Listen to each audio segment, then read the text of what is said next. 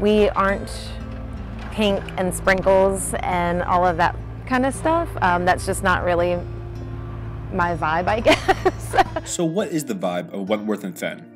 To understand that, first you have to meet the talented owner, Sam Allen. I think the pastries and myself are alike because we are very interesting to look at. I think we're different just because sometimes the pastries are more simple than me because I'm a lot of layers of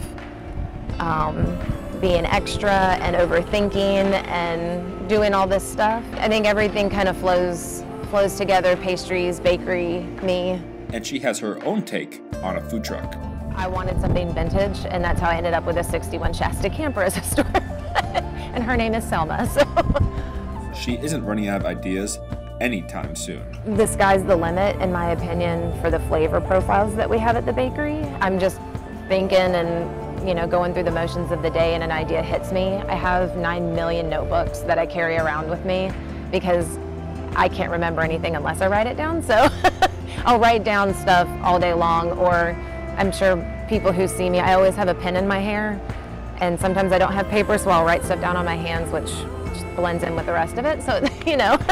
Even through all the trials and tribulations of owning a business, she is staying true to herself. I'm proud of just sticking to my guns with how I want my pastries to be. Everybody has their niche, but I'm just proud that I stayed true to how I wanted all of my pastries to look, how I wanted them to taste.